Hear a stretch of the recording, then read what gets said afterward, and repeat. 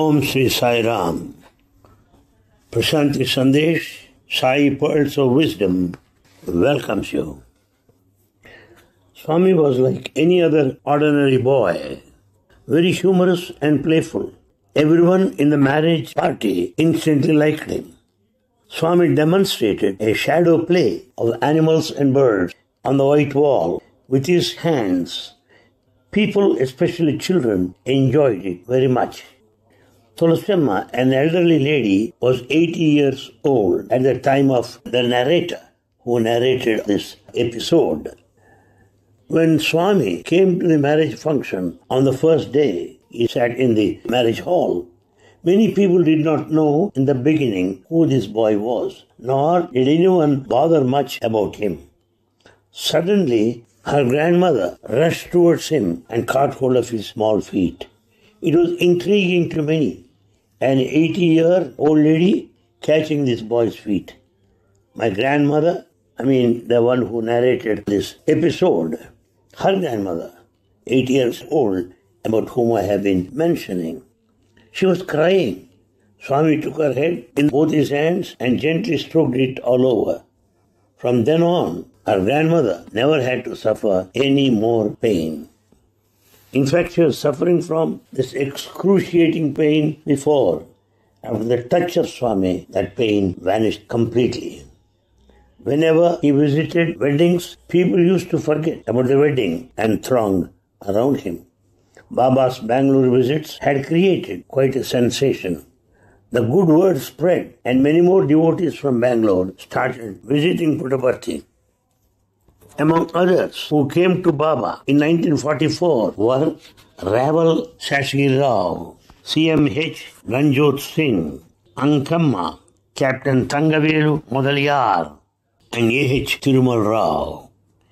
It was about this time that the first book on Sai Baba was published. This book in Telugu was entitled Sayishin Charitra. The other was Kondappa, who happened to be the school teacher of Bhagavan. Subbanacharya also had taught in the 8th standard in the board elementary school in Bukkapatnam.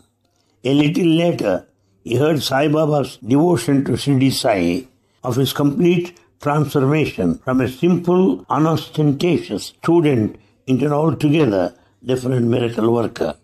He grew very eager to meet him.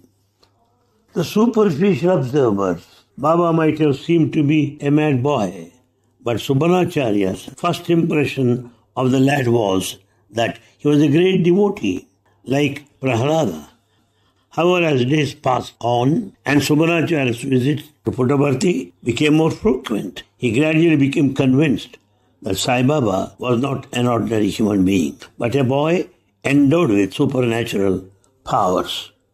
One day, we see Kondappa and Subbanacharya, both happened to be his teachers, came to Puttaparthi to satisfy their long-time desire to know about the early life of Shirdi Sai Baba, because the available books threw no light on this unknown period.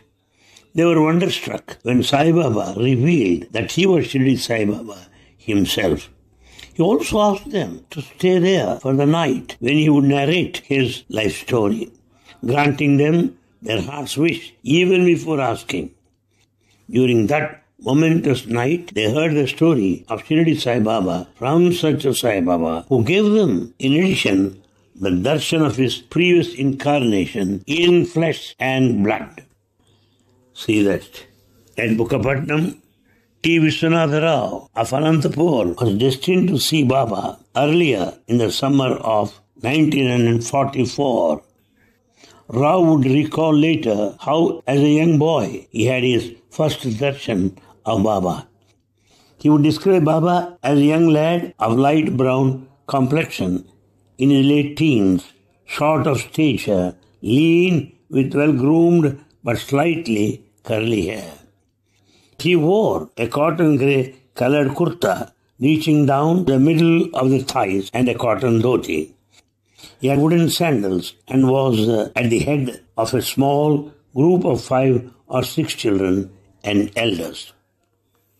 Rao's sister, Kalavatamma, sat down on the floor stretching her legs, and thought to herself that Baba looked like a madman with a strange hairstyle. Baba approached her and asked, "Am I mad? Tell me, am I mad?" Surprised and flustered by Baba's sudden question, she hurriedly said, No, I never said that." But as she was replying, she realized that Baba was merely reflecting her thoughts. He certainly could read her mind, to say the least. Rao had lost his baggage on his way to Bukkapatnam, but sure enough, as Baba predicted, he received his lost baggage by the same evening. In an interview with the family, Baba blessed them with Vibhuti Prasadam and directed them in their search for a suitable match for Rao's sister, Tulasamma. He also promised to visit their house in Anantapur, which he did. Baba arrived at T. Chidambaraya, Rao's father, residence at Anantapur from Kadiri. At about noon time on the sacred Jyeshtha Purnima day, that is on Monday, the 5th May, 1944. This was during the Second World War. To save fuel, vehicle motors had been converted into coal-fired steam engines. Baba was given the privilege of sitting next to the driver. The bus stopped right in front of Chidambaraya's house. Baba wore a kurta, a dhoti, and wooden sandals. After lunch and a brief rest, he called the family for an interview. He appeared to know every nook and corner of the house. The family offered worship to him during his brief stay of 3 days.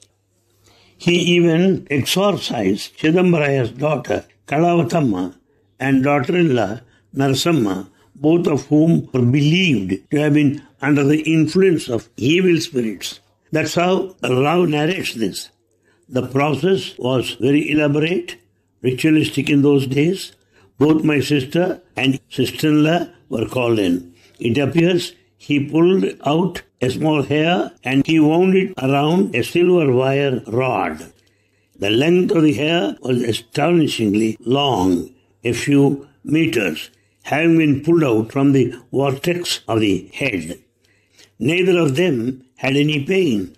It was later sealed in a locket of silver as a talisman, and each of them was asked to wear it around the neck. The lockets given to them remained throughout their lives. That night, the whole family slept very soundly and could get up only in the late hours of the morning. But Baba got up early, cleaned the premises, had his bath, and kept hot water ready for their bath.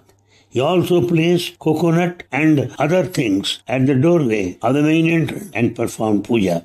He said that he had driven away the evil spirits and they could live free from fear from then on. Baba's relationship with the family was very informal. The family would sit around him and attend to things like arranging a seat cushion or driving away flies or mosquitoes. In the middle of his talk, he would often abruptly go into very deep sleep, and those around would prevent others from disturbing him. There were huge crowds of people eager to see Baba, so much so that one day during dinner, Chidambaraya's wife, Subbamma, closed the door of the house to keep visitors out. Baba insisted that doors be opened. The lady protested, saying that she had prepared food for only 50 people, whereas the crowds outside consisted of more than 200 people. Baba went to the kitchen, removed the lids covering the dishes, sprinkled water on them, and asked her to serve the food to all devotees. To everybody's surprise, a large surplus of food remained even after all the devotees had their fill. 3 months later, in August and September, Baba decided to tour the Guti Taluk. He started from a small village called Illur, situated 5 kilometers from Kallur. Railway station on the Guntakal-Bangalore line on the south bank of the river Pennar. This to give you an idea of Guti Taluk. Huge crowds began to stream into the house of the local village officer Karnam Adinarayan Rao, with whom Baba was staying. Pamidi was a town located on the northern bank of the river, consisting of businessmen and known as a commercial center. Though Baba camped in Illore for 15 days, he did not visit Pamidi. Baba himself used to lead the bhajans most of the time. Rao was staying at his uncle's house at Pamidi and was trekking to Illore for darshan. On one such occasion, he sang 2 devotional songs from the classic movie Bhakta Potana, which was very popular then. From then on, Baba began to call Rao Patala Abbai, a singer boy.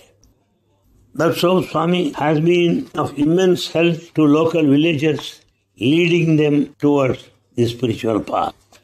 Not only that, Swami helped everybody, giving them a relief from the influence of evil spirits. Those days, people suffered heavily because of these evil spirits. Swami was of great help. He was a reliever. He cured all of them permanently, once and for all. These are all the episodes where we find Swami extending his help to all who sought his refuge. That's the whole narration of his contribution to the local people. Baba suddenly left for Anantapur all alone one day, followed close on his heels by members of Karnam's family, protesting vehemently against his unannounced decision to go back. Baba was unmoved and went on. At Anantapur, however, he agreed to stay with one of the Karnam's relatives.